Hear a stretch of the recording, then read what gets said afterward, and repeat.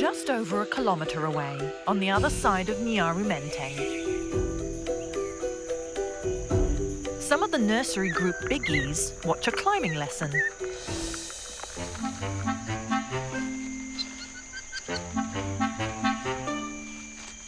Intrepid babysitter Hani encourages Mochi. But he's reluctant.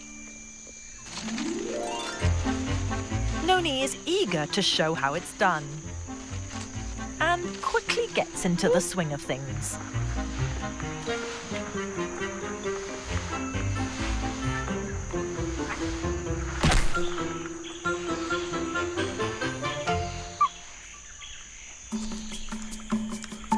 A short distance away, 3 infants who have recently joined the nursery are still quarantined, waiting for the results of their tuberculosis tests.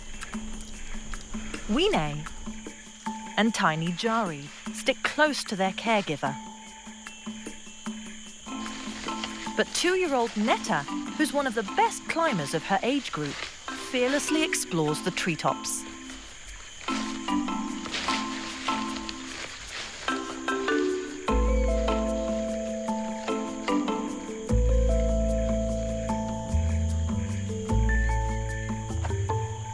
Wine fluctuates from being needy 1 minute to playful the next.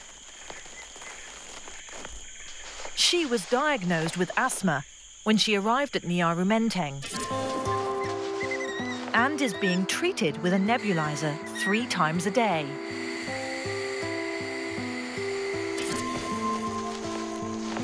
As her breathing improves, her babysitters hope she will gain confidence.